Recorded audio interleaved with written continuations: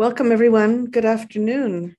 Welcome to Brain Awareness Week 2022 and UBC's Neuroethics Distinguished Public Lecture. It's really a pleasure to have all of you with us this afternoon for a 90-minute discussion with one of the leaders in our field who will speak about ensuring equitable access to advances in brain health, a topic that is deeply important to us here in Neuroethics Canada, at UBC, and to institutions, I believe, Canada-wide. Let me acknowledge, please, that we are gathered today on the traditional territory of the Musqueam, Squamish, and Tsleil-Waututh peoples. And as we gather, nearly 100 of us who are joining this lecture today from territories from near and far UBC, I would like to acknowledge the original peoples of all the lands on which we work and on which we thrive. We are always indebted to the supporters of these events for Brain Awareness Week when we really have the opportunity to engage with you, the public, our colleagues, our trainees, our researchers and collaborators around the world. Neuroethics Canada is host to this event. We thank deeply the Dana Foundation and all of the Brain Awareness Weeks that occur globally during these important days. We thank the W. Maurice Young Center for Applied Ethics at UBC. We're grateful to the Javad Moffajian Center for Brain Health at UBC. And we thank also the Vancouver Functional Neurosurgery Division of Neurosurgery at UBC and Vancouver Coastal Health Research Institute. The next 90 minutes or so will be broken down in the following way. We'll hear from Dr. Patrick McDonald, who I'll have the pleasure of introducing in just a moment, who will speak for about 45 minutes. He and I will then have a bit of a dialogue around some questions that we find are particularly important around his topic of interest. And then we invite you, the audience, into a Q&A with us that I will moderate. The meeting and chat box will be recorded for posting and archiving, so please note that whatever you put in the chat will be as recorded as much as the audio. You will be muted upon entry. We ask that you raise your hand for the Q&A portion. You can click Participants Raise Hand button on the bottom right of your screen, and Marianne Bakhani, who we thank for organizing these marvelous events, will be there to assist. And we'll bring questions through the chat box or the Q&A, and I will help to monitor those. We also want to note that we have a big social media presence, and we invite you to connect with us on Twitter and Facebook at Neuroethics BC, and our event hashtags are Brain Week and Neuroethics. Now, it's my pleasure to introduce Dr. Patrick McDonald. He is the head of the section of neurosurgery at the University of Manitoba in Winnipeg and an associate professor in the Department of Surgery at both the University of Manitoba and the University of British Columbia. Dr. McDonald was born, raised, and trained in Toronto, obtaining his medical degree and pursuing neurosurgical training at the University of Toronto. After a fellowship as chief clinical fellow in neurosurgery at the Hospital for Sick Children, he obtained a master's degree from the Joint Center for Bioethics at the University of Toronto. In fact, I think he's one of 2 neurosurgeons in Canada who formally holds a degree in bioethics. In 2016, he relocated to Vancouver to be the head of neurosurgery at BC Children's Hospital and to hold a faculty position here with us at Neuroethics Canada. He has recently returned to Winnipeg as chair of the section of neurosurgery, the University of Manitoba, but retains his association as faculty with us at Neuroethics Canada. Dr. McDonald is chair of the Ethics Committee of the Royal College of Physicians and Surgeons of Canada and the past president of the Canadian Neurosurgical Society. His research focuses on ethical issues in the adoption of innovative neurosurgical procedures, especially neurotechnologies and outcomes in pediatric epilepsy and hydrocephalus.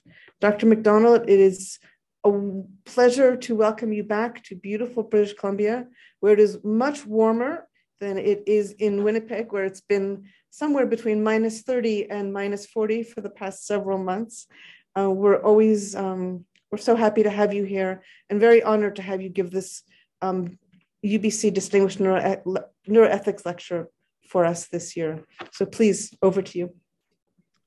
Well, thank you very much, Judy, for the kind words. I think there's a rumor that it might go above freezing in Winnipeg this weekend. So spring is near.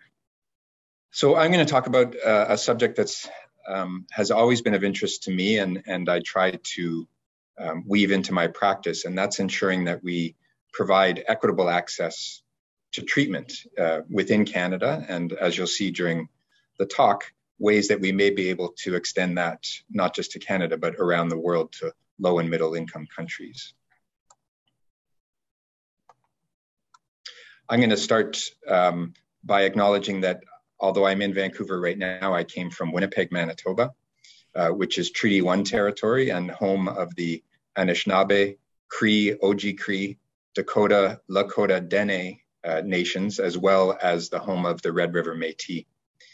And we're always striving to improve our relationships with those communities and recognize that it's a privilege to work on those ancestral lands. Some of the work that I do has been funded by the National Institutes of Health and the University of Manitoba. So just to give you a brief overview of what I'll be talking about, I'll briefly talk about how I got here. How does a neurosurgeon also do neuroethics research? And for those of you who aren't familiar with neuroethics, a very brief introduction to what it means. And then I'll talk about equitable access to the tremendous advances that we've had over the past couple of decades in the treatment of brain illness, and use pediatric epilepsy, drug-resistant pediatric epilepsy, as a lens to do that, both within Canada and throughout the world. I would be remiss if I didn't acknowledge the mentors that I've had throughout my career. The gentleman on the upper left is Mark Bernstein. He's a neurosurgeon in Toronto who trained me and is the first neurosurgeon to have an advanced degree in bioethics, one of two, as Judy pointed out. In the middle is Peter Singer, who was the director of the Joint Center for Bioethics in Toronto when I did my master's degree and took a chance on a raw, naive neurosurgery resident to undertake in his master's program. And finally, Professor Illes, who was one of the reasons that I relocated to Vancouver, was the opportunity to work with her, who has been a tremendous mentor, colleague, and friend. And I would not be where I am today without all three of these people. So we can talk a little bit about what is neuroethics. So broadly speaking, it's the ethics of neuroscience, the ethical decision-making we make when we care for people with brain illness. And to a lesser extent, the neuroscience of ethics. What is it about our brains that allows us to make ethical decisions? The field is relatively young. It's celebrating its 20th anniversary in 2002. And Professor Illes was one of the founders of neuroethics at a conference called Mapping the Field back in 2002. And I like her definition of neuroethics, which is that it's concerned with the ethical, legal, and social policy implications of neuroscience and neuroscience research. And I would add to that the ethical implications of the care that we provide to patients with neurologic illness. So is this any different from bioethics in general? And I think the answer to that is yes. Our brains are so integral to our notions of who we are, to our notions of the self, agency, and responsibility. And it's imperative that we ensure that these advances that have been undertaken in the last decades are equitably provided to those who will benefit from it, not just those who can afford it. One of the unique things about neuroethics is that it's anticipatory. So we try to seek out what might be the ethical minefields when we're developing a new technology rather than react to problems as they arise. And I think as this talk is a good example of, from the beginnings of the field, it placed a strong emphasis on public discourse and training of people in neuroethics. I think the thing that got me most interested about equitable access to care was some time that I had the privilege of spending in Kenya in a small missionary town called Kijabi, which is about 2 hours northwest of Nairobi, the capital. And I worked there with a pediatric neurosurgeon named Leland Albright, who's pictured here, along with his wife, Susan Fearon, who's a nurse practitioner.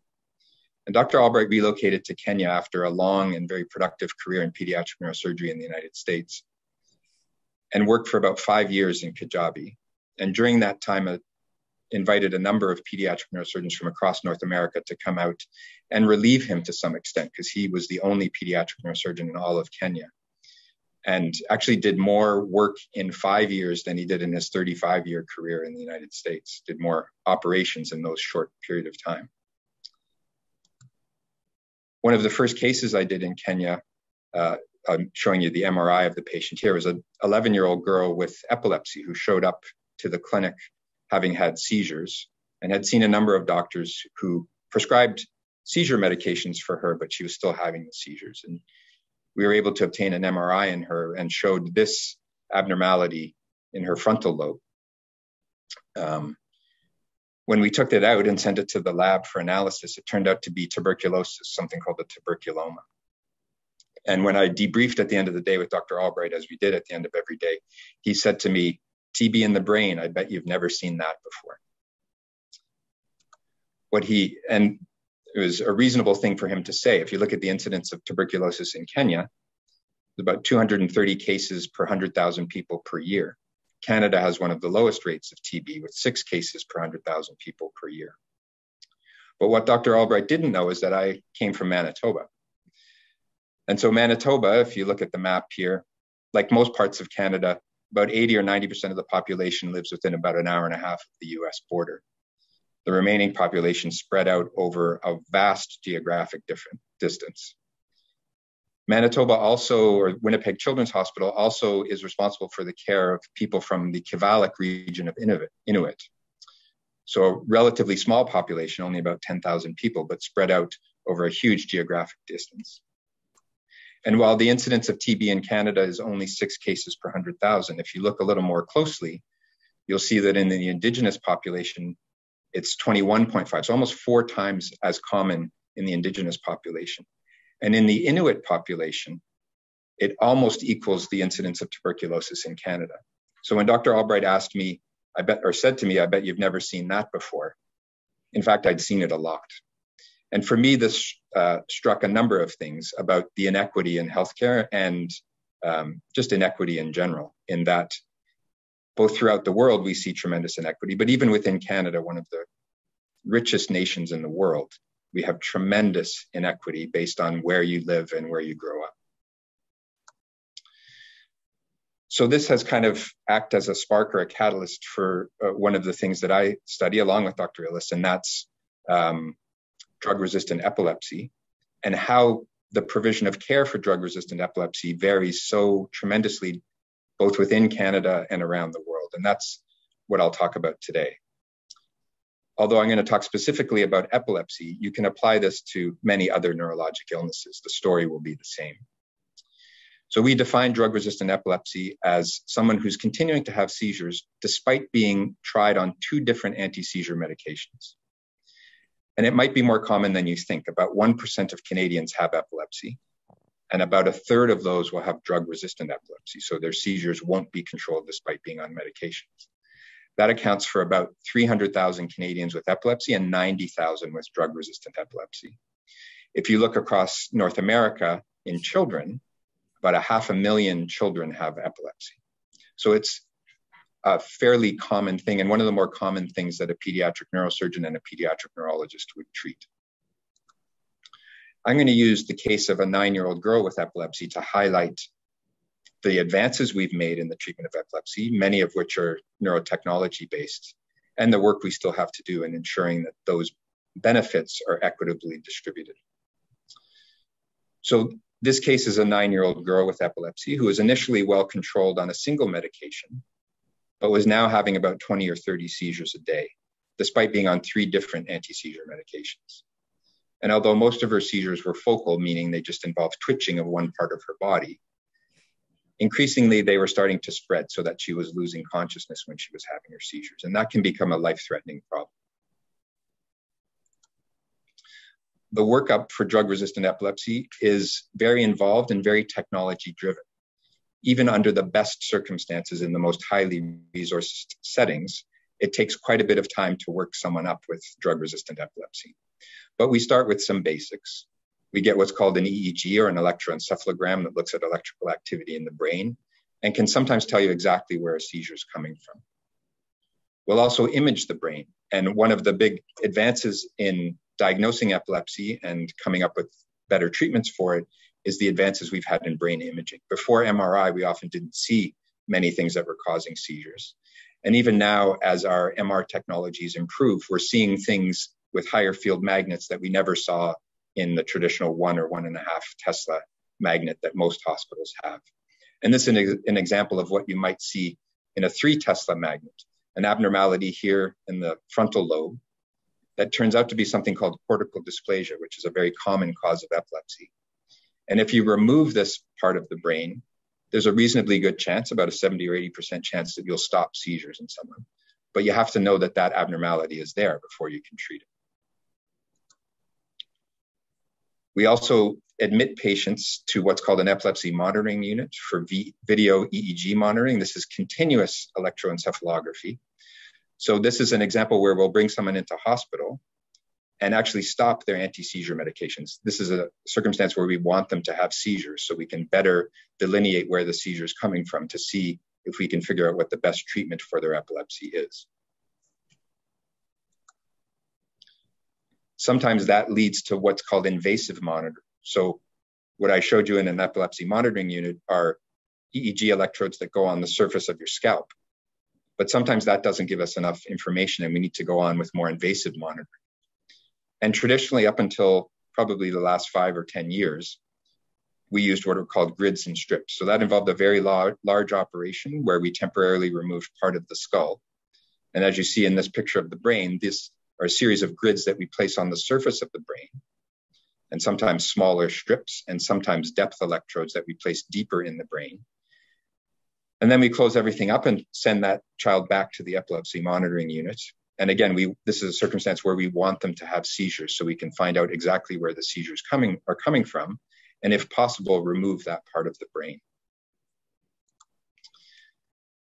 The way we invasively monitor seizures has changed dramatically over the last 5 or 10 years, as I alluded to. And we've moved from these very large grids and strips, where patients are very sick after the surgery, headaches, vomiting, and sometimes we have to bring them back to the operating room urgently because they're having complications of those grids and strips. We've moved to still invasive, but less invasive monitoring through something called depth electrodes, that we use very sophisticated robots to place these electrodes. And so this is a picture of the epilepsy surgery team at BC Children's Hospital in 2019, when we first got our robot. And this really was a paradigm shift in how we diagnose epilepsy in children and in adults, for that matter. And so this is a X-ray of the skull that shows you all of the different depth electrodes that have come in. And that might look quite gruesome, but it's like night and day for these children. Instead of a child who's sick, vomiting, really bad headaches because we've put these very large grids and strips on, these kids could actually go home. They look like they've never been through anything other than the fact that they have a large dressing on their head. And I think there may come a time when we actually do send these kids home for that monitoring. Sometimes we'll keep them in hospital for upwards of 2 weeks while we try to delineate exactly where their seizures are coming from.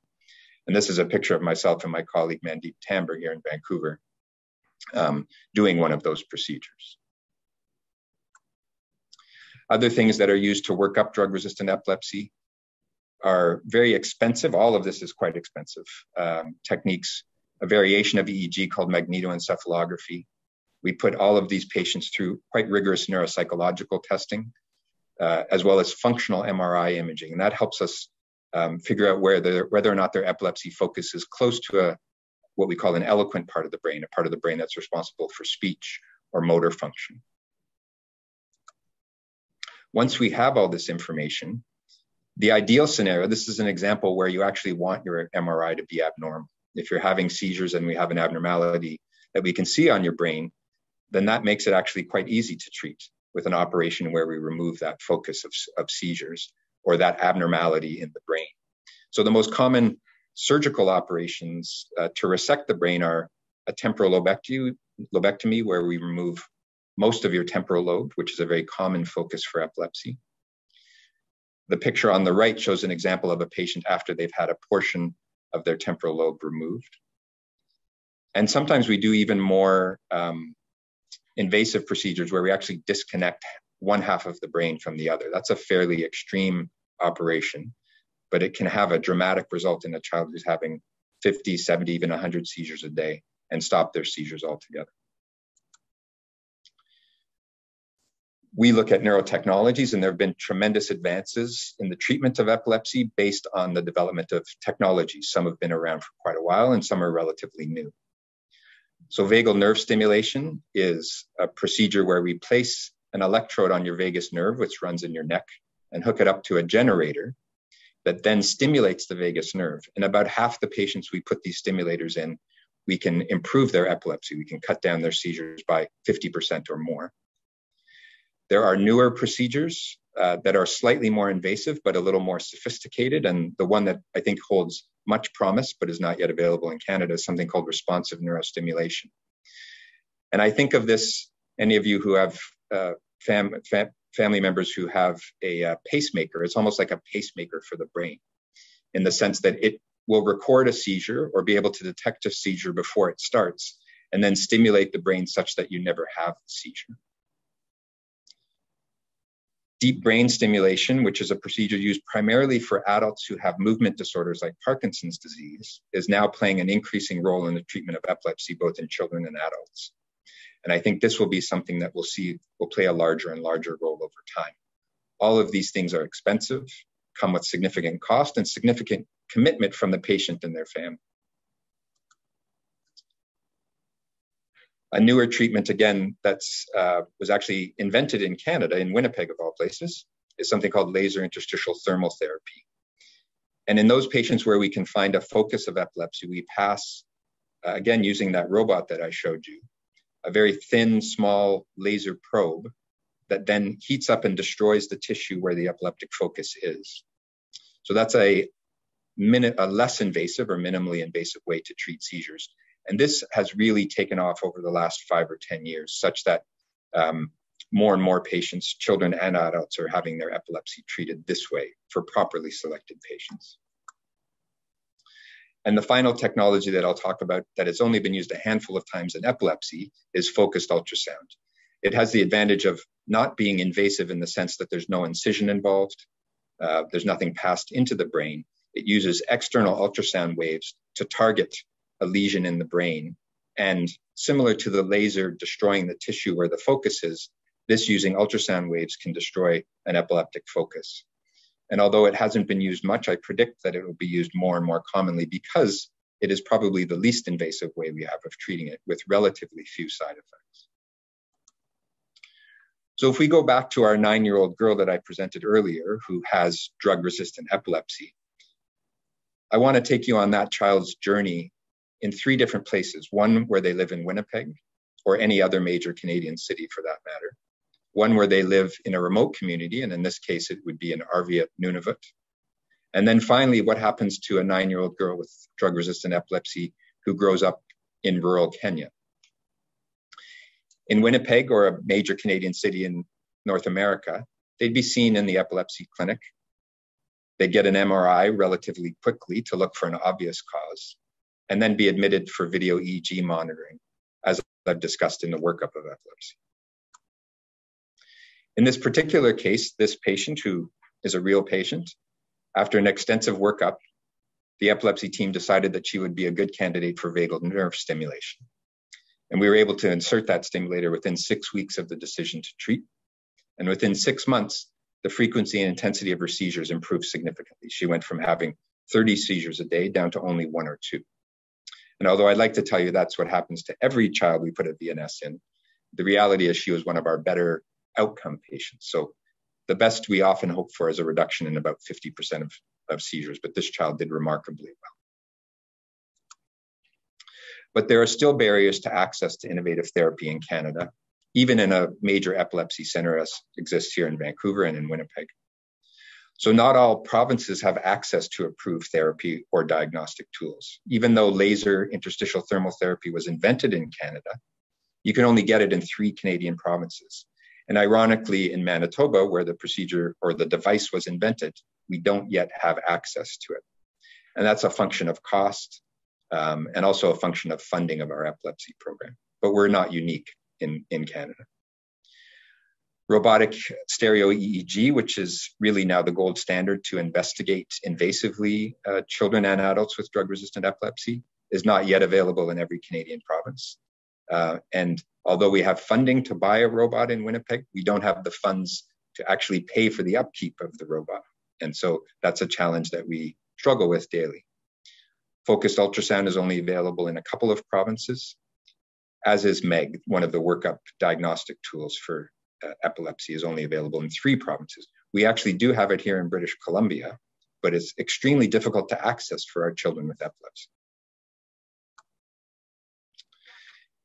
In addition to those barriers, even provinces that have these devices, whether it's VNS, DBS, or an epilepsy monitoring unit, how you can access that is variable. And so some provinces only have a cap on the number of these devices that they can put in. And we've surveyed epilepsy centers across Canada, and how they fund these devices is quite different depending on the province you're in. In Manitoba, we can theoretically put in as many as patients who need them. But in some provinces, they're capped with only 5 or 10 devices that they can put in. And if they happen to go through their quota of 10 for the year, you have to wait until the next year until they can get funding for you. In addition, a huge barrier to care is access to an epilepsy monitoring unit. So some centers have more than enough epilepsy monitoring unit beds, some only have a handful. And so there's a large wait list to get access to these monitoring systems. So even though we may be willing and able to treat you, sometimes the process of getting to the point where we can decide what the best treatment for you is takes quite a long time, sometimes even a number of years. And during that time, you're continuing to have seizures. Finally, within Canada, not all of these devices are available. And responsive neurostimulation, for example, although approved in the United States and Europe, is not yet approved by Health Canada. And the barriers to this are both regulatory and market-driven. The approval process for a new device in Canada is quite cumbersome. And there's 2 different agencies that you have to go through to get a device approved. One is Health Canada, and the other is something called CADTH, or the Canadian Agency for Drugs, Technology and Health. And sometimes these processes are parallel, but more often they happen one after the other. And so it may take a number of years before a company actually submits to Health Canada for approval, and that device is actually approved by both Health Canada and CADTH. Some of that approval is market-driven. So some device manufacturers have decided that Canada is just too small a market to jump through those regulatory hurdles, and may never actually submit to Health Canada for approval or take their time doing it. So do we have any solutions for this? I think there are a number of solutions that we can to improve access to these treatments, which are sometimes life-altering. One is to enforce the Canada Health Act. So the Canada Health Act says that you should get the same care regardless of where you live in Canada. In practice, that doesn't always happen. One of the other solutions is to create regional centers of excellence. It may be that a small province like Manitoba or Saskatchewan, maybe we shouldn't each have an epilepsy surgery program or an epilepsy program. And we could have one for both provinces. And the paradigm for this is actually pediatric cardiac surgery, where there's a regional center in Edmonton that does most of the cardiac surgery for Western Canada in children. We could easily streamline the regulatory process, recognizing that there are reasons why the regulatory process is stringent. We want to make sure that we balance providing the best care we can to patients to ensuring that we're minimizing their risk and making sure that these devices are safe. And I think we need to consider new funding models that ensure that everyone who should have access to a device gets it. We could also look at negotiating a national price for these devices rather than the piecemeal province by province and sometimes center by center negotiations that go on. And I'm fond of quoting our Prime Minister, who, when speaking of COVID, said, "Where you live shouldn't decide whether you live." And I think that also applies for patients with epilepsy. So what happens if you live in a remote part of Canada? And again, these are patients that I deal with on a fairly regular basis. What happens if you live in Arviat, Nunavut, which is located north of the Manitoba-Nunavut border. And I think it's quite interesting that when you search for directions, how can I get from Winnipeg Children's Hospital to Arviat? The first thing that comes up from Google Maps is you can't find a way there. And that's kind of analogous for what actually happens sometimes for some of our patients. So these patients have to travel vast distances to get to a regional center where they can get the proper workup. And there are tremendous challenges that these patients go through. Sometimes access to primary care, just seeing a physician in these communities is difficult. Some don't have a permanent physician and rely on a nursing station where they're staffed by nurses and itinerant physicians who fly in sometimes only once every month or two. As a result, the time from needing to see a physician to getting to see one is quite long.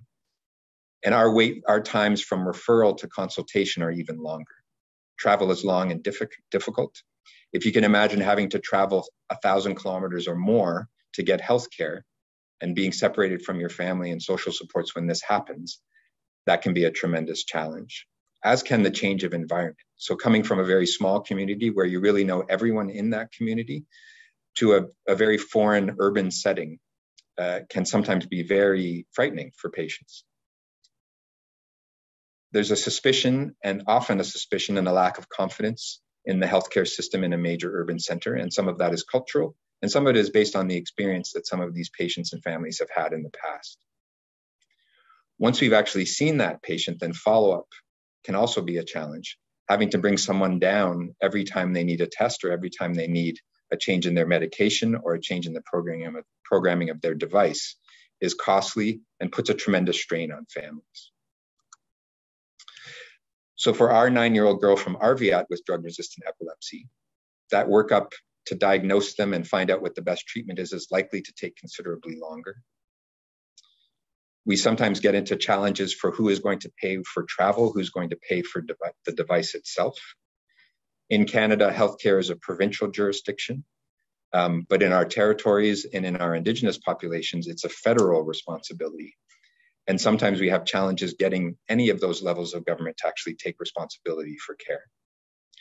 And as a result of all of this, a family may decide that they're not going to have what we recommend as the treatment undertaken. So they may decide that all of these barriers make it such that they decide not to have the device, whether it's a vagal nerve stimulator or something else inserted, even though that might be the best treatment for the patient. It may not end up being the best decision for that family. So what are some of the solutions we have for this? I think we need to work better at engaging the communities that we service, making sure that they're involved in the decision-making on how best to service them. Some of that can be done through improved access to local primary care and local subspecialty care. And the only way we can do that is through, again, engaging that community. Manitoba and the University of Manitoba, I think, do a better job of doing this. Not a perfect job, and there are still lots of challenges, but a better job than some provinces. And we have something called the Ongomisan Indigenous Institute of Health and Healing, which is a center based out of the University of Manitoba, but with input from remote communities, Indigenous elders, Indigenous healthcare professionals, in helping us make sure that we're able to provide better care to these communities. All levels of government need to do a better job at recognizing their responsibility in the care for these patients. Again, one of the things that we do a little bit better in Winnipeg is support, providing a support network for those who are traveling long distances. And the picture at the top of the screen is the Kavalik Inuit Center, which is a center located about a 5 or 10 minute drive from the Winnipeg Health Sciences Center where the Children's Hospital is. And so our patients from Nunavut will also often stay in the Inuit Center, where they have access to a more welcoming environment than they would if they just stayed in a hotel room, which is where many patients who travel from the north end up staying. And finally, I think most importantly, we need to make sure that we enhance and expand efforts to increase representation in our healthcare professions. I think the Indigenous community is tremendously underrepresented in medical schools, nursing schools, and all of the allied healthcare professions. And although many medical schools are taking steps to improve that, we still have a long way to go. Technology can play a role in improving this care, and already is. One of the things that COVID has taught us is that virtual care may work just as well, and in some circumstances better than bringing someone down and seeing them in person. I think we're moving to a circumstance where we'll be able to do some of this testing remotely. So remote EEG, where we train people in the community how to place the electrodes, but can record and monitor remotely. Portable imaging, our MRI scanners, which are very expensive, cumbersome devices, are now getting smaller, less expensive, without sacrificing on image quality. And so there may come a time when RVIT has an MRI scan. And then finally, outreach. Many of our pediatricians in Manitoba travel to these communities, and in British Columbia, some of our pediatric neurologists travel to the community and provide care within the community. Finally, the devices themselves are improving to the point where you don't need to come back to get your device programmed or reprogrammed. We can pre-program a vagal nerve stimulator, for example, such that rather than have to come back every 2 weeks to get the setting increased, we can just do that. We can pre-program it so that it happens at a set time. And I do believe we're heading towards a time when we can program these things remotely. So from Vancouver or Winnipeg, we'll be able to change the setting on a stimulator, whether it's a VNS, a DBS, or an RNS, without having to actually physically be where the patient is. That does bring up some issues regarding privacy and hacking into that device, but I don't think those issues are insurmountable. And the final paradigm that I'll go through is what happens to a 9-year-old girl with drug-resistant epilepsy if they live in Nakuru. So Nakuru, or outside Nakuru. Nakuru is a small town in the Rift Valley of Kenya. It's about 2 hours from Kijabi, which is the center that I worked at, about 3 hours from Nairobi. So that child will have a very, very different workup and a very different outcome, unfortunately. If they're lucky enough to work their way to Kijabi, and they may not be, but if they did work their way there, they would probably get an EEG. They might get a CT and MRI scan. There's a CT scanner in Kijabi, but more often than not, it's not working. And so very often we have to send these kids to Nairobi for a scan, which takes time and costs money. If that scan didn't show an obvious cause of their epilepsy, like that first case I showed where the patient had a tuberculoma in the brain, then it's likely that they won't get any further investigations and won't get any further intervention. So they're very unlikely to get any, probably impossible that they would get any of these technologies that we have the benefit of being able to provide in North America and a wealthier country. They simply don't have that access. And so they would stay on their anticonvulsants and hope for the best. And we do know that if a child continues to have seizures, that's going to have a tremendous impact on their development. There's a very significant chance that they may not survive. We do know that children with epilepsy can die either from a seizure or for something called SUDEP, which stands for sudden unexpected death in epilepsy. We're still not quite sure why that happens, but uncontrolled seizures are a life-threatening problem. The challenge in a low and middle income country is much more daunting. So Kenya has 17 neurosurgeons for a population of 55,000. If we use Canada as an analogy with our population of 38 million, we have 300 neurosurgeons. We could probably use more, but we're in much better shape than Kenya is. The World Health Organization says the ideal number of neurosurgeons is 1 per 80,000 population. In Kenya, you're looking at 1 for almost 3 million people. So the likelihood of being able to access neurosurgical care for anything in Kenya is significantly lower than it is here in Canada. The scope of this problem is not confined to neurosurgery, and it's daunting. So what's called global surgery has now become on the radar of organizations like the World Health Organization. And the Lancet Commission on Global Surgery commissioned a study back in 2015 that looked at the deficits in surgical care worldwide.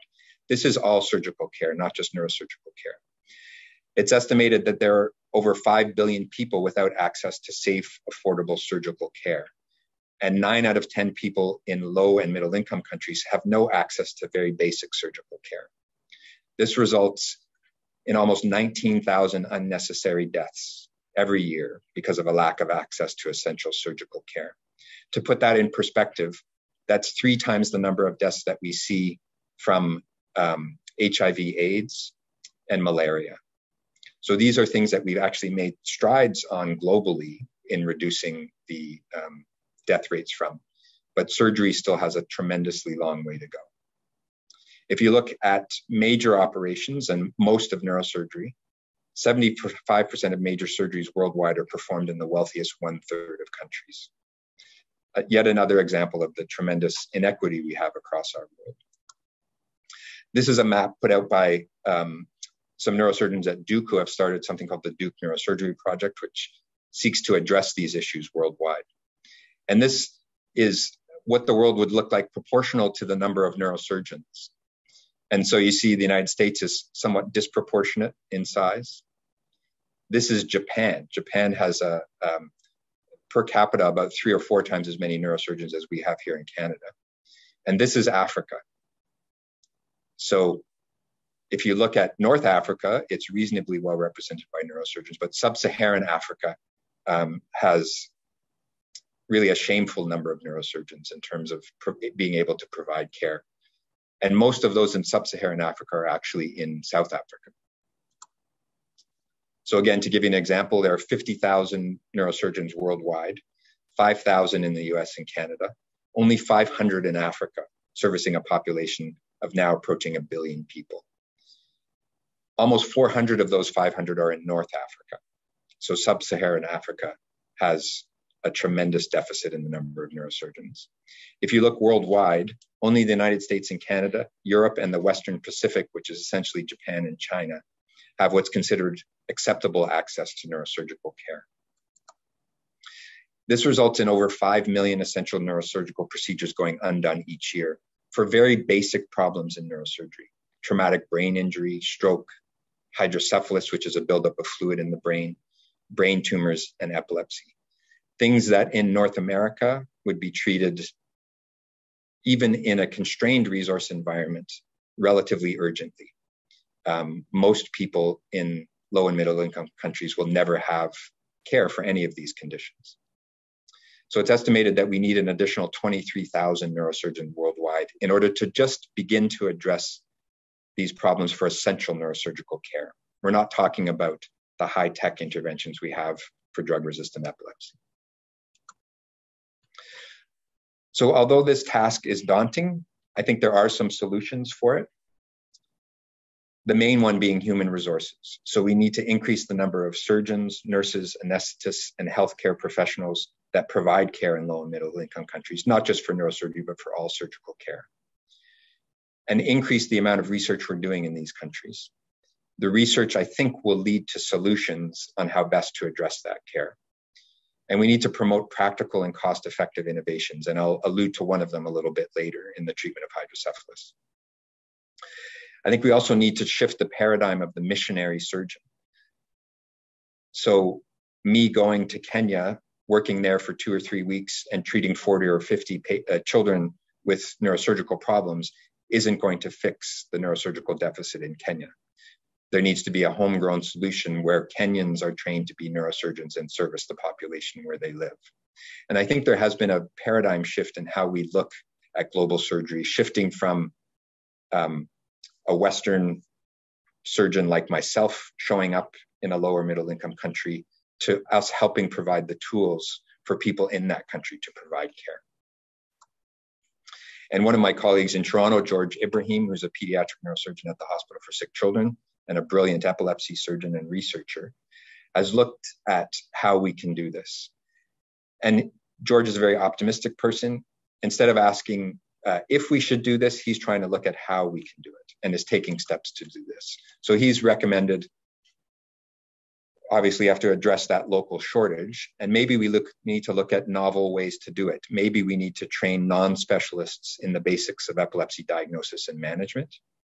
We have to look at better ways to manage a very resource-constrained environment and set up regional epilepsy centers. So similar to what I've recommended in Canada, you could set up a regional epilepsy center in Uganda or Kenya and have patients come from across Eastern Africa to get their care.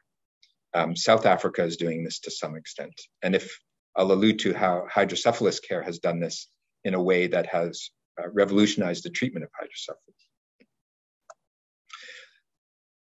So although this can be somewhat dispiriting and daunting, there are some success stories.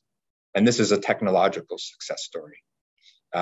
It's not related to epilepsy, but it's treated to something that's even more common in low and middle income countries, and that's hydrocephalus, a buildup of fluid in the brain. The most common way we treat this is with something called a shunt, which is a tube that gets inserted into the brain and drains that extra buildup of fluid, usually into the abdomen. On the right is a picture of a shunt mechanism that we use here in North America called a strata valve. It's a very complex valve. We can program it, we can change the setting, we can drain more or less fluid depending on how the patient's doing. But it costs about $2,000. So it's very impractical to suggest that we're going to use that in a low and middle income country. So an Indian neurosurgeon, Dr. Chabra, invented something called the Chabra shunt. And this is what we used in Kajabi, Kenya. The advantage of the Chabra shunt is that it costs $35. So as opposed to $2,000, it's a much more reasonable expense. Ironically, it works just as well as our $2,000 shunt. So you could ask the question, why aren't we using it in North America? Another success story is how hydrocephalus has been treated. So through the work of both local and North American neurosurgeons, a neurosurgeon now in Boston named Ben Wharf, who worked in Uganda for about 30 years, developed a series of hospitals that are called CURE. And so CURE Hydrocephalus has hospitals in Kajabi, Uganda, and throughout sub-Saharan Africa, and one in the Philippines. And they've revolutionized the treatment of hydrocephalus, moved away from putting in shunts and doing a procedure that, if it works, means you don't need a shunt. The best example of success is that now pediatric neurosurgeons in North America go to Uganda to learn how to do this procedure. So it's shifted the paradigm of us thinking that we need to bring African neurosurgeons to North America to learn how to do neurosurgery, to us going there to learn how to do a procedure that was pioneered there. And then finally, for epilepsy surgery, there are success stories. So the gentleman on the left is Dave Stephen. He's an epilepsy surgeon in London, Ontario. And he and his neurology colleague, Jorge Berneo, Jorge's from Peru. So over a 4-year time, they helped develop an epilepsy surgery program in Lima, Peru, staffed by and run by local neurosurgeons and neurologists. So again, shifted that paradigm from the fly-in neurosurgeon who goes in for a couple of weeks, does as many procedures as they can, and then leaves, to a local solution that's long-lasting and serves the community in a much better way. So if you go back to my original 9-year-old young girl with epilepsy, will there ever be a time when that 9-year-old girl in Nakuru has access to the same treatment as a patient in Canada? Is that a realistic short-term, medium, or long-term goal? And right now, I don't have the answer to that question. I think today, it's not likely, unless they happen to be a family of means, that they're going to have access to that technology. But I think we have to look at ways that we can go after what we in surgery call low-hanging fruit. Perhaps there are patients with treatable epilepsy, surgically treatable epilepsy, that we can help with a local solution. So with that, I'll thank you for your attention. Again, this has been a tremendous honor. Thank you to Dr. Illes for inviting me to give this talk. This is a young girl from Arviat. This is a picture I took when I was in the Rift Valley, which is just one of the more beautiful places. And finally, Winnipeg. This is the Canadian Museum for Human Rights, which if you're ever in Winnipeg, I highly recommend. And I'll end with a picture of the Northern Lights from Arviat, one of the beautiful things about Northern Canada. Thank you. Dr. McDonald, thank you so very much. You know, the title of this lecture starts with Worlds Apart. I think the health world is immensely lucky to have you looking at ways to bring the world together, at least the health world.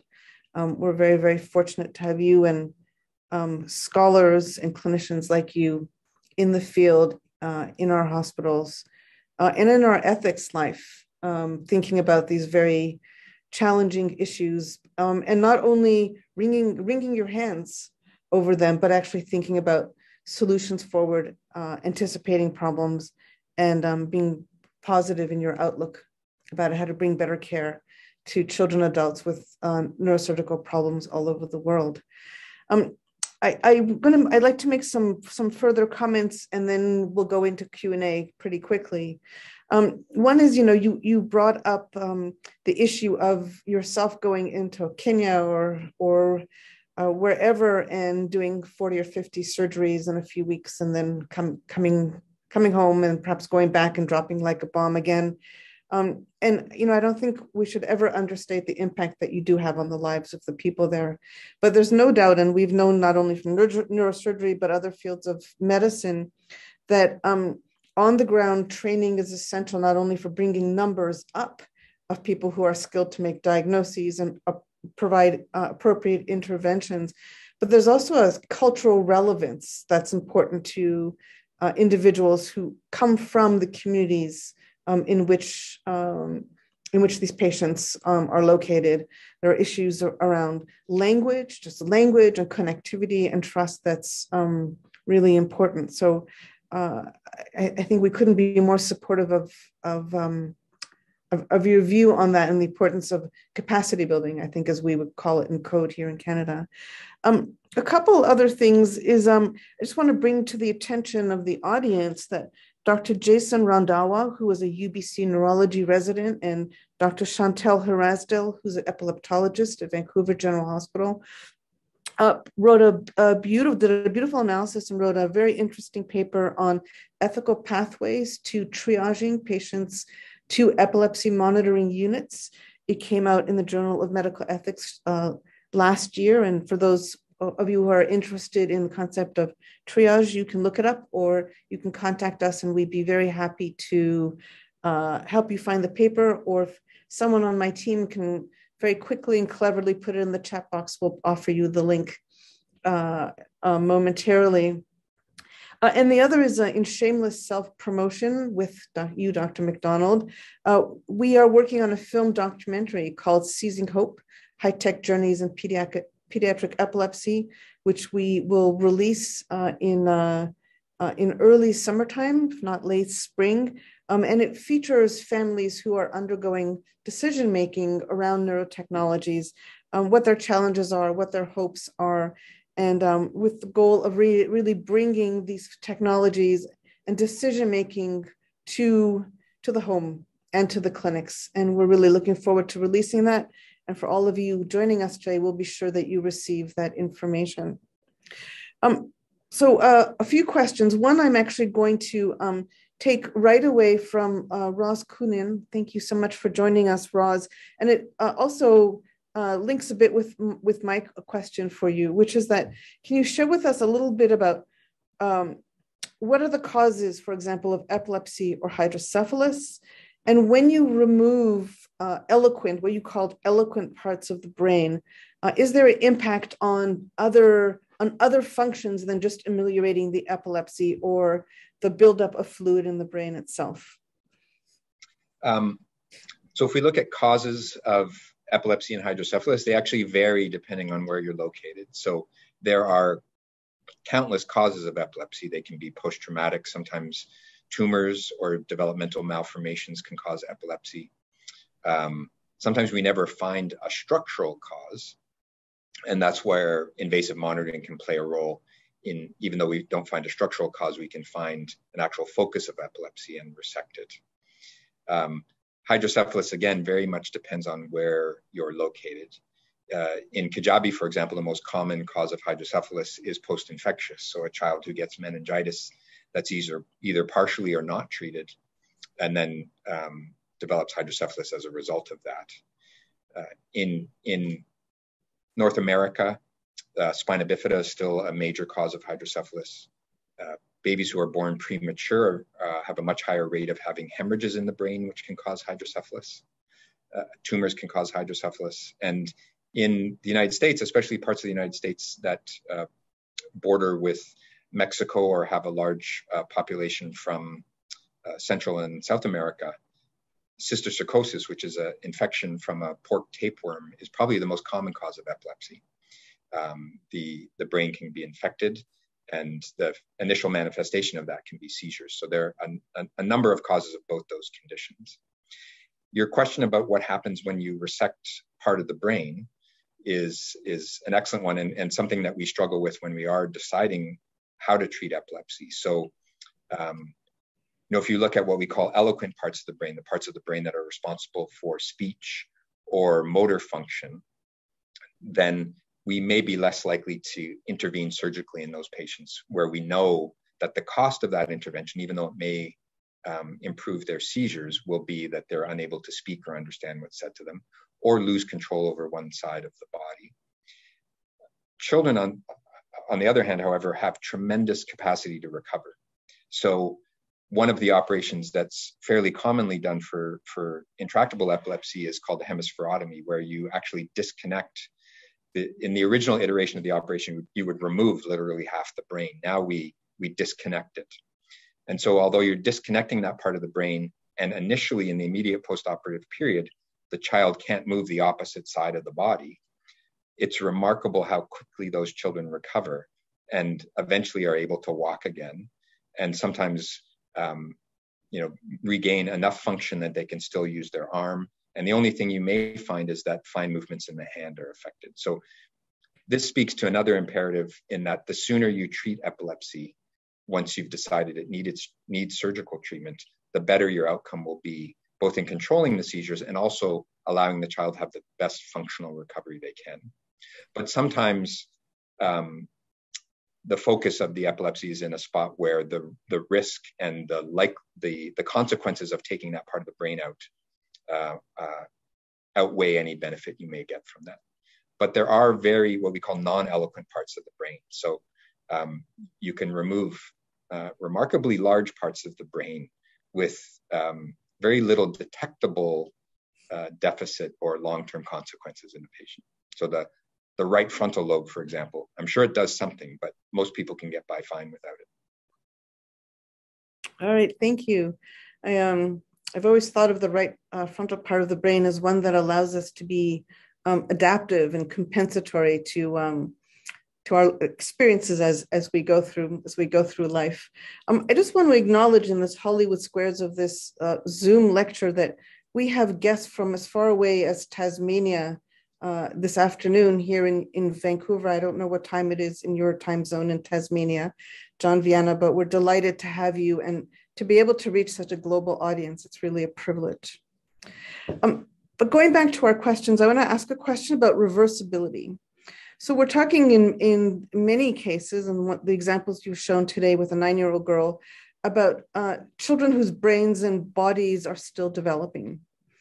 How do you, as a physician and as somebody who interacts with families day in and day out, weigh the possibility that a condition might reverse itself over time versus an extremely invasive or less invasive intervention? How do you, what's the equation there?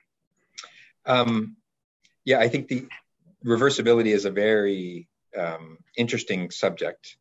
And in the ideal scenario, rather than remove part of the brain, it would be nice if we could modulate that part of the brain such that it no longer causes seizures.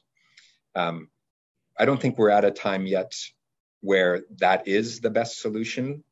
I think we're still in an era where if you have an epileptic focus in the brain that you can resect with relatively few side effects, that's going to give you the greatest likelihood of making a child seizure free. With that said, however, many of the devices that we put in are not destructive, so to speak, but they are modulatory. Vagal nerve stimulation over time somehow changes the neurobiology of the brain, and we still don't know exactly how it works, but somehow reduces your likelihood of having seizures in those patients who benefit from it. Similarly, DBS and responsive neurostimulation, they're not as destructive as taking out a part of the brain.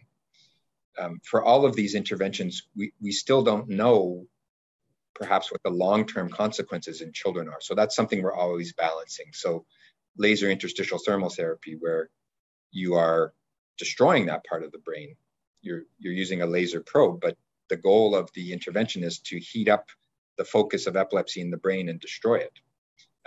We still don't know, are there other long-term consequences that come with that? Are there areas adjacent to the part of the brain that you destroyed that might have an effect, a negative effect, 10, 20, 30 years from now? So I think that puts a tremendous responsibility on us to ensure that we continue to follow these patients, so that if an intervention turns out to have greater risk in the long run than in the short run, that we know that. And the only way to know that is to follow these patients. And I think an intervention called stereotactic radiosurgery, which is focused radiation to the brain, which did have a period of time where it was being used and being studied, we learned fairly quickly that the side effects of that outweighed the benefit, and it just didn't work very well. So I think all of these things underscore the importance of rigorous follow-up, rigorous and critical analysis of our outcomes to make sure that we are doing the right thing for patients. And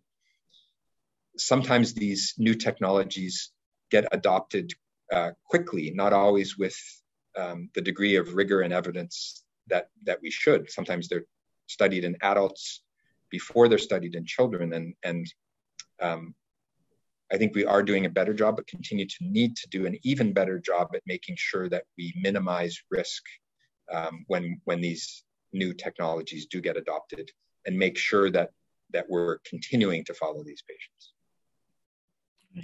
Thank you. I'm going to start taking some questions, some further questions from the Q&A in the chat, and interweave them with some of my own. But I think there's one here from Ian Stevens that is a good segue from what we've just been talking about in terms of the risks of neurosurgery and the trade-off and invasiveness. And he writes, other than thanking you for a wonderful presentation, asks for your opinion that epilepsy surgery is often described as a last resort treatment. Do you feel this is true? And does restriction to surgery almost make it a last resort option? So that's a great question, and I'll admit my bias in this. And my bias is that epilepsy surgery or surgical interventions for epilepsy should not be a last resort. If you look across the world, many of us who provide treatment for these patients wish we had seen them further.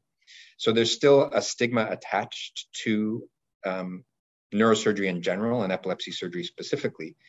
And that stigma sometimes comes from not who you would expect. It's not necessarily a stigma that patients or families have, but there's been some interesting surveys of neurologists who think of epilepsy surgery as a last resort.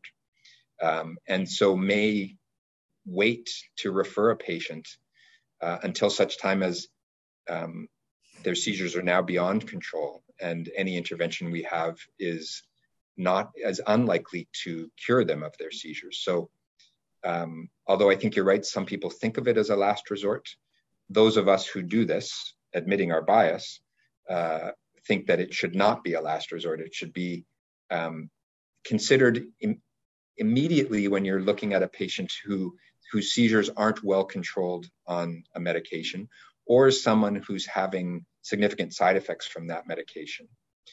Medications have long-term consequences as well. And so if I give you a specific example of something called mesial temporal sclerosis, which is probably the ideal scenario for epilepsy surgery, we have the best control rates with surgical resection of the temporal lobe for that condition.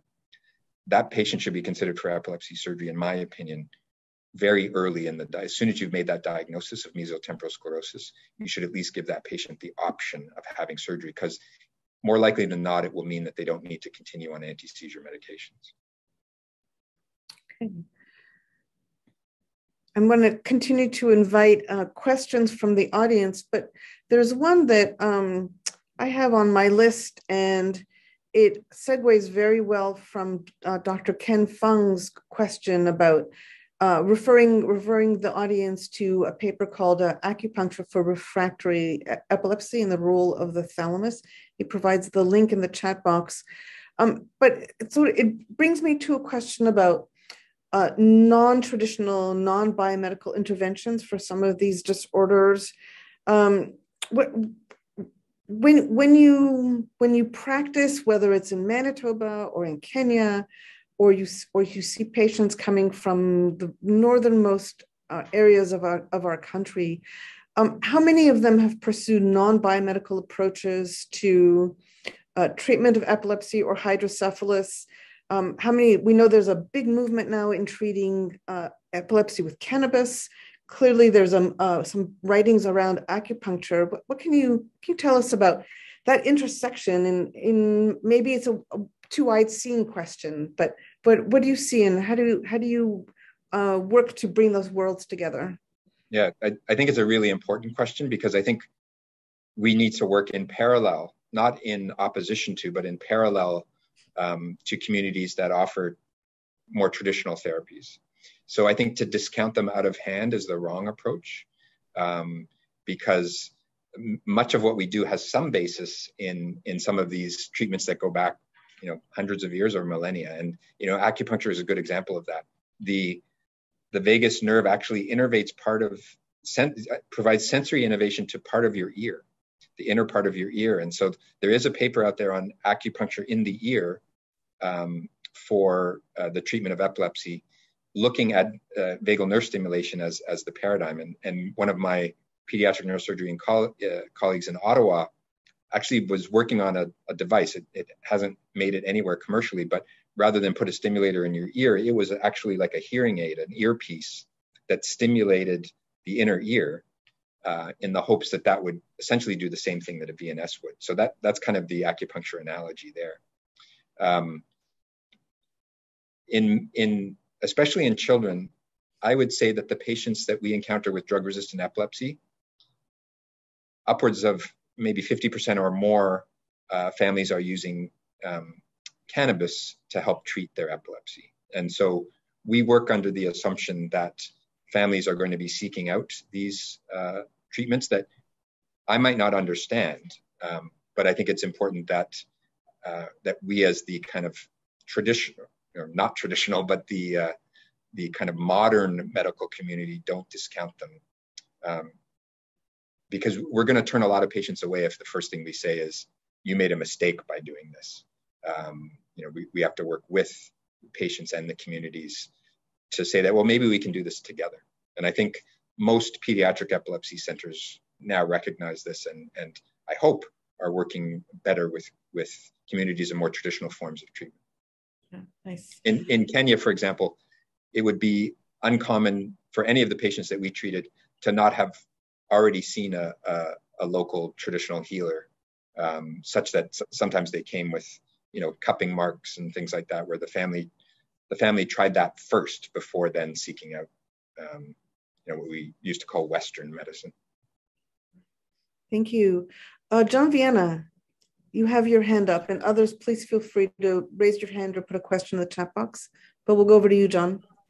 Yeah, thanks, Dr. McDonald, for this presentation and Neuroethics Canada for organizing this. So I'm just wondering, how are these equity considerations actually accounted for in actual neuroinnovation? For instance, when we decide how complex the surgical requirements for the technologies are, but also on what forms of technologies do we focus to develop on, whether we develop pharmaceuticals, electroceuticals, or surgical techniques. Thank you. Yeah, an excellent question, and this is a difficult balance to get, because at the end of the day, a pharmaceutical company and a device manufacturer, although maybe I'm naive, but I do like to think their goal is to help patients. They're also not in it for free. And so pharmaceutical companies and device manufacturers are going to tend to develop things that they think are going to have a broad market. And sometimes, in the rare disease community, that that creates these so-called orphan diseases that nobody's working on solutions for. I think the BRAIN Initiative, which is a National Institutes of Health funded, multi-billion-dollar research program in the United States, tried to kickstart this, and I think has been successful in creating a number of new technologies that started out not necessarily in a way that it was immediately going to be a marketable technology. So I think there is a role for both industry and government and philanthropic funding to help develop these things, especially for less common conditions. So, a pharmaceutical company will always look at something that treats high blood pressure or high cholesterol, because, once you reach a certain age, almost everyone's going to have that. So the market's huge. But we are going to need to rely on industry, academia, and governmental funding to work on these devices or try to develop innovative devices for populations that aren't necessarily going to lead to a giant market that makes a company a lot of money. Do you want to, I'm just going to do a follow-on question there. And we're talking about device companies. You and I have studied a little bit about the presence of device companies in the immediate world of patients and their families, knocking on doors, being in waiting rooms and clinics. Do you want to make a quick comment on that before we go on to a couple other questions? Yeah, and so, like pharmaceutical companies, most device manufacturers have local representatives who work with their physicians. So they can be a tremendous resource. If you look at laser interstitial thermal therapy, for example, it's such a physics-driven intervention that I actually can't do that procedure without someone from the manufacturer being there to help guide us through the process. So they can play a critical role, but conversely, we have to be very, very careful that we're not putting ourselves in a conflict of interest situation where we're being swayed by undue influence, so to speak. So, many of you may have heard of physician payments from device manufacturers and pharmaceutical companies. That's a clear conflict of interest, and sometimes even developing a relationship with your device manufacturer. You see them a lot. Maybe you now consider them a friend. We have to make sure that that doesn't influence who we consider, a good candidate for an intervention. We also need to be sure some, and I don't want to paint everyone with the same brush, but some are really pushing their interventions, pushing it for patients who sometimes might not be the best candidate. Sometimes before they're even seen in the epilepsy clinic. We have examples of families being approached by a device manufacturer about whether their child is a good candidate for this device before they've even seen a pediatric neurologist or neurosurgeon with expertise in epilepsy. So it's a very fine line to walk, and we always have to be vigilant with it. Yeah. So I just want to acknowledge in the chat box, there's a comment from Vieria Kahurinko, and I believe she was also an author on the paper that we published on this topic. Thanks for weighing in, Verika. I'm not going to get to your question just yet. I want to tackle a couple more that have come in earlier. And one is from Ashley Lawson, who's part of Neuroethics Canada. We heard from you about the hope, at the very least, that some devices will be remotely programmable. So that's already a big deal to reduce the barriers of travel and geographic access and so forth. But tell us a little bit more about what these regional centers of excellence would look like. It sounds if I read Ashley's question correctly, and to me as well, if we reduce the number of centers of excellence, we're just making it harder, not easier, to solve some of the problems that you've raised for us today. Yeah, no, it's certainly the distance issue may be greater, and I think we see this in pediatric cardiac surgery. So there used to be pediatric cardiac surgery centers in Winnipeg, Saskatoon, but there is a volume dependency on this. So for some of these interventions, you will get better results in a center that does more of them. And so, we saw that clearly in pediatric cardiac surgery, that Western Canada now goes to Edmonton, and the outcomes are just better because they do more of it. So that's the one very strong argument for regionalization in smaller populations.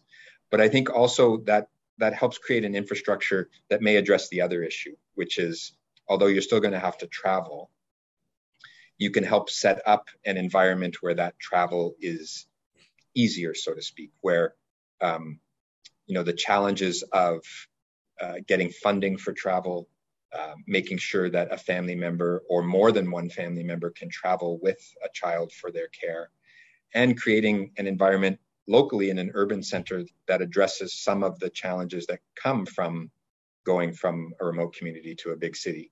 So the Inuit Center in Winnipeg is a good example of that. Ottawa has a similar one, and Edmonton has done, I think, a really good job of ensuring that pediatric cardiac patients, their families are well taken care of while they're there. So it fixes some of the problems, but not all of them.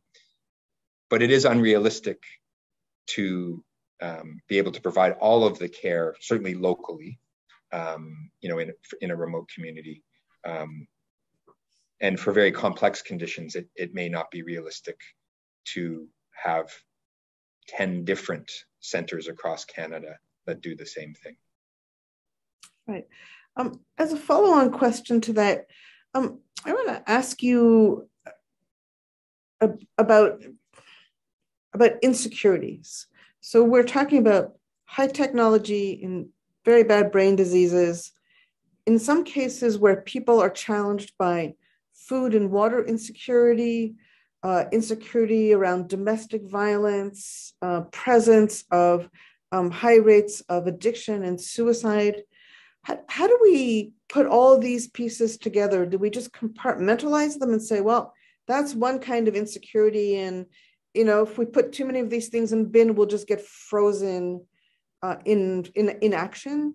How do we think about real life insecurities, not to mention threats to people's geographic borders and so forth that we're all witnessing in this horrible war? But what do you say to that? Yeah, I mean, I wish I had an easy solution to all of that. It's something that I do struggle with on occasion. Should I even be doing this? Should neurosurgeons even be a thing? I had a neurosurgical colleague once say, if we had some magic weapon that somehow got rid of every neurosurgeon in the world, what would happen to mortality statistics? Would they actually change? And he's being obviously tongue-in-cheek, but I think this underscores the much larger issue of global and local inequity, that many of these determinants of health and disease states are very much driven by poverty, by lack of access to the basic necessities of life. Not just in low and middle income countries, but here in Canada, I think many of the healthcare issues in rural and remote communities, but also in urban communities, can be traced back to poverty and lack of access to education and social supports. So I don't think we can look at something like drug-resistant epilepsy in isolation. You need to look at it as the whole picture, because if you're just treating that one problem of a seizure, you have to treat the entire patient and the family. And I think, we saw this in some of the work that you and I have done together, where although seizure freedom was very important to clinicians, it wasn't as important to parents. That quality of life was the important issue for parents. And if seizure freedom went along with that, that was great. But even if their child was still having seizures, but their quality of life was better, that was important. So, I think if we look at specifically at low and middle income countries, clearly there are other issues that need to be addressed there. And, should we be pumping a lot of money into access to neurotechnology in a low income country right now? Probably not, but that doesn't mean we shouldn't be looking at ways in a stepwise fashion to make sure that those children eventually have access to the same care that a child in Canada might. So thank you for that. We have a really critical, I'm going to say nuts and bolts question from Dr. Julie Robillard, who's the faculty director of Neuroethics Canada at her NEST lab at BC Children's Hospital. And it's about validating technologies. So we don't normally run random controlled trials, which is the gold standard in these kinds of conditions. So tell us a little bit about models for validating these kinds of technologies, but not only broadly, but also specifically as they apply to the context of neurodevelopmental and childhood diseases and disorders. Yeah. So I don't think we do a great job at validating them. And I think this is one of the things that why I'm interested in this. And my interest in new technologies and how they're adopted stemmed from, attending one of our North American pediatric neurosurgery meetings when laser interstitial thermal therapy kind of first started happening. And at that particular meeting, there were 6 or 7 talks on laser interstitial thermal therapy. And, I'm being somewhat tongue in cheek, but it seemed like, we were just kind of picking kids who, oh, maybe this will work, and putting a laser probe in and heating it up, and not necessarily doing a good job of determining whether or not they were the best candidates for this. If you contrast that with how a new drug, for example, gets approved, you have to do a randomized trial. You have to compare it to either the standard of care or a placebo and see whether there's a benefit before it gets approved by Health Canada or the FDA. The threshold to get a device approved is lower and not nearly as rigorous. So because of that, I think it behooves those of us in the clinical communities to make sure that we're continuing to follow these patients and seeing, are these things actually working, not just for devices, but any surgical intervention. And probably the best way to do that is through multi-center registries. So to make sure that every child or adult, for that matter, who gets a vagal nerve stimulator is entered in a registry that follows them to know whether it works or not. Same for laser therapy, for RNS. And again, I mentioned my colleague George Ibrahim in Toronto. He's looking at ways to improve how we can determine who's likely to benefit from vagal nerve stimulation. Right now, we don't have a good way of predicting who's going to benefit. We put it in, and about half of patients have no benefit. So we're looking at ways before we insert through something called MRI connectomics. Is there a way we can kind of narrow down the number of patients such that we're only putting these devices in patients who are likely to benefit, rather than really what is a coin flip right now? Give us a thumbnail sketch of what MRI connectomics gives you. Oh, I'm not nearly as smart as George, so that George would be a better question to ask. But it essentially looks at different things like the resting states of the brain, and allows you to look at, rather than a kind of functional or lobe-based anatomic part of the brain, a much more functional, connected part of the brain, and how different parts of the brain are connected. And he has come up with a predictive model that he's now testing based on these resting states on who might be more likely to benefit. So, but that's a very rudimentary explanation, because my understanding of it is quite rudimentary. I think we've seen a similar work in the domain of Alzheimer's disease, where the connectomics, whether it's by MRI or by PET, for example, show distinctions in resting state activity between people who are at risk for Alzheimer's disease and those who aren't. And so it's a very powerful technique indeed. We're coming down to the end of the time, but I do want to ask a question on behalf of Eureka Harinko, one of our PhD students in Dr. Robiar's lab. Tell us a little bit about the role of Health Canada and how we can work better with Health Canada to bring to reality some of the solutions that you shared with us today. Yeah, that's a challenge. There's some ways, if we compare Health Canada with the American equivalent, which is the Food and Drug Administration, there are some things that I think we do better in Canada from a regulatory perspective. Some things are a little bit more streamlined and some are not. In some ways, the FDA does a better job. Some of that is a scale issue. So the US population is roughly 10 times ours.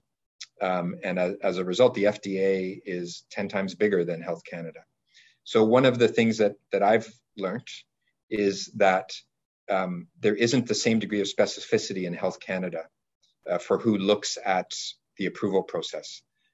So you may get someone who's not necessarily an expert on devices, for example, who's looking at the approval. And I think it certainly would benefit from having someone with some expertise in innovative devices. The bureaucracy is very cumbersome, and the parallel process that I alluded to, or not the parallel, sometimes the sequential process of Health Canada and then this other board called CADITH, which looks at cost effectiveness and recommends a price for both devices and pharmaceuticals, adds a whole other layer of bureaucracy.